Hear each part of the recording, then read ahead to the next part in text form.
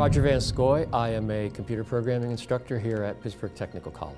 Hello, my name is Mel Tomeo and I am a computer programming instructor here at PTC. Computer programming, in my view of the world, is really learning how to solve problems for businesses using computers. It involves being able to break down a problem logically and into its parts, and then being able to craft a solution using computers and developing programs on those computers. Who would be a student interested in computer science? We have a lot of students who they've grown up playing computer games, video games, and they kind of developed an interest in the programming side of the universe. We get a lot of folks who are technically minded, interested in the sciences, folks who are interested in taking computers and using them to solve problems. We teach very hands-on, so every day you're going to be coding and you're going to be working with code. There's very little theory, it's mainly hands-on programming.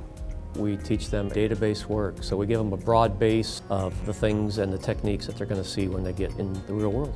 We have smaller classes where you're not in a huge classroom of 200-300 students, and we're very direct with the student, meaning we're hands-on, we're explaining every line of code to the student so they have a sense of unity in the classroom. We tend to do a lot of long-term projects that pull in pieces of what they've learned from several different classes to kind of try to integrate their knowledge and their learning into one package.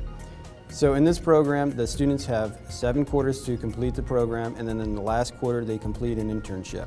And then after the internship, we have a department that will assist you finding a full-time job.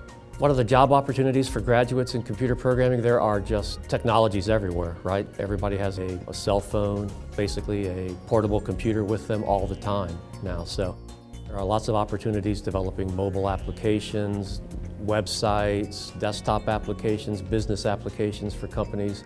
There's just a wide array of activities that our graduates are capable of doing.